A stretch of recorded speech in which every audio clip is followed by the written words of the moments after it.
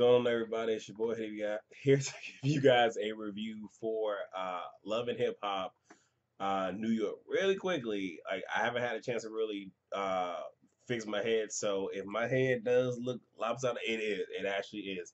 'Cause I just got done, literally wearing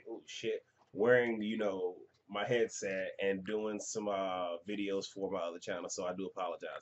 All right, with that being said, go ahead and get to the review. I'm pretty much gonna skip through the first, like this first scene, because the intro, what I'm giving y'all right now, I believe is more interesting than this shit.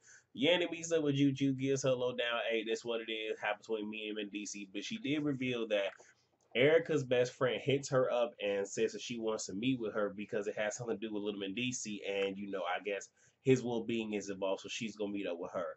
You have Remy and Papoose talking about the whole pregnancy thing, and the person that she hired to run the other half of what she's doing. She's pregnant. Ideas in his head. We moving the fuck on. Cisco meets with Tara. We see her back. Cisco is sitting here trying to give us his best acting fucking chops. But her whole thing is like, you fucked up because you took money out of his pocket. And if you were mad at fucking, Rich, why the fuck you take it out on him? That whole fucking thing, do you want to make it better? These two arguing like they in a fucking relationship. I don't fucking know. And that's all the fuck that I got for that. Here's the thing, y'all. I can only give you what they give me. And I'm not going to sit here and dig into shit that we've already dug into. I'm just not gonna do it. With that being said, let me sip my tea. Y'all know it's a Long Island, so y'all ain't even gotta ask. Alright, so Snoop was in the studio with Sofa Green, cutting the track. I really need to cut my damn hair out. Fuck it, you know what? I'm gonna do it on camera. Y'all get the fuck over it. And she has a friend come through. I didn't catch the cat's name, but I mean it is what the fuck it is. And she mentions what's that girl name? JA, and that whole thing. And he's like, hey, don't be mixing, business, with pleasure, that whole thing. And she knew whole and the thing is like, I'm not trying. Might be I hit the wrong damn button, but her whole thing is like, I just want to do the business thing, and whoop wop the whoop. But he just like, this could go real left, and Snoop whole thing is like, I'm trying to break into this industry. I'm trying to do this shit right. I don't need nothing fucking this up. So you got Self with Major Galore, you know, um, and he tells her that he gonna put her on the powerhouse pre-stage because he has a slot for it to get her ready for the big stage. And she even mentions that she heard Mariah was talking shit to another DJ saying don't spend my records this that third woo wop woo. So Self said he gonna go ahead and talk about that. So Remy is I'm pretty sure it was Hip Hop Honors that she was at because Little Kim was getting tributed, Salt and Pepper was Spinderella was, and Missy Elliott was, and she was and Queen Latifah too. But she was doing one of the tributes to Missy, and she was doing Working. When it's all said and done, she meet up with Pat. Pat, like, I got a present for you. Get her a present. He's like, I think I hit a home run last night. I'm gonna be real with y'all. I'm getting to a point where I'm about to just say fuck them with this damn storyline. All right, so Sel meets up with Mariah, and she pretty much still on that I want to be the first lady bullshit. And Mariah says that she said some things talking about Major Galore, and it's mostly the Instagram post about her being first lady. Can't nobody take that away from her. And I mean, granted, this is reality TV. I'm gonna pretend as if this shit is not fucking with Tribe as much as I can. But my whole thing is, one, why the fuck are you on her IG like that? Like, real fun talk. Like, if I don't check for somebody, I'm not gonna be on they nothing. And I've made it clear. And even on this channel, if somebody decide they want to sit here and send, I tell people keep the bullshit away from me. If somebody got my name in their mouth, let them.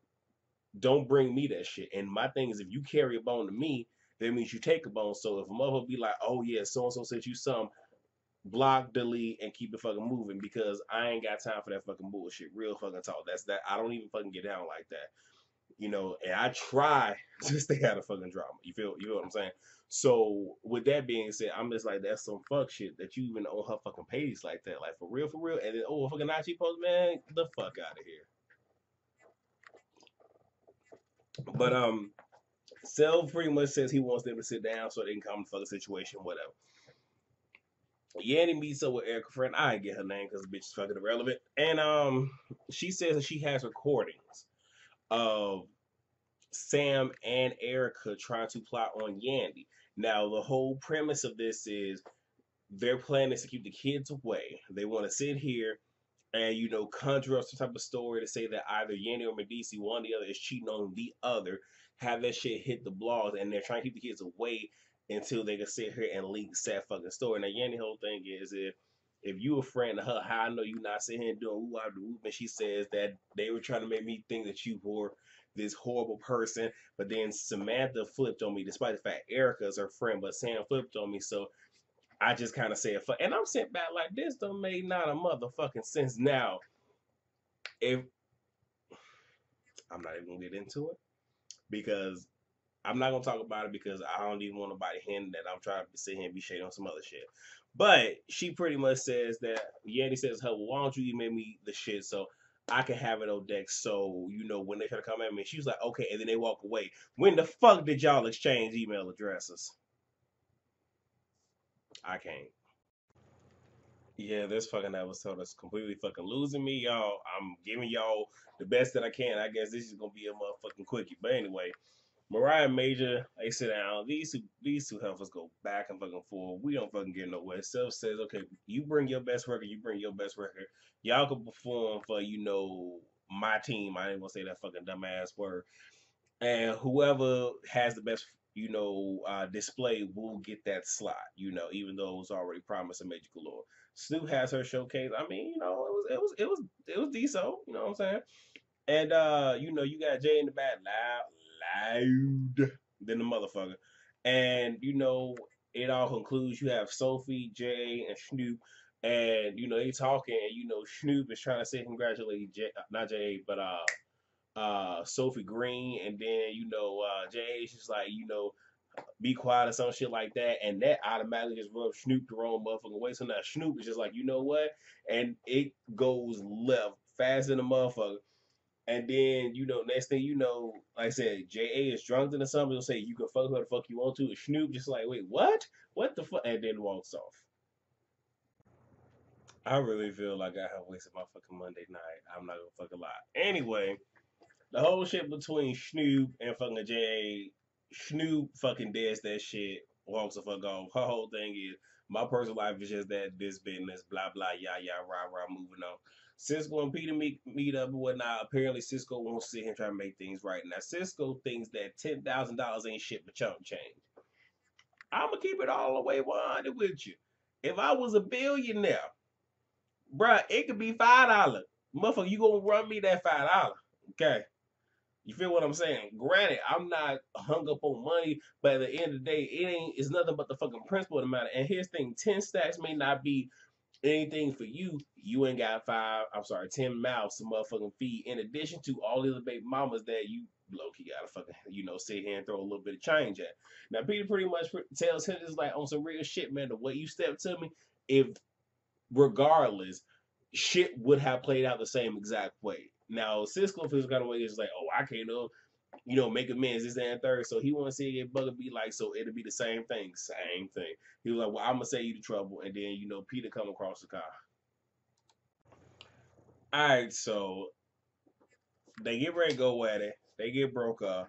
Peter's just like, man, what's up? Talk to me. Like, what the fuck is it? Because I was gonna forgive the transgression, pretty much. Cisco's just like, man, you acting like you the only one that got something going on. Like you got your kids, I ain't got mine. He tell what's going on in his life. Peter sit here, like, oh my gosh, now I fucking feel bad. Like, bro, let's just let it go. You know what I'm saying? So he consoles, give him a hug. Man, what's going on with the family? Yah yah rah rah blah blah. Then they talk the shit out, and then Cisco like, I'm gonna give you money back.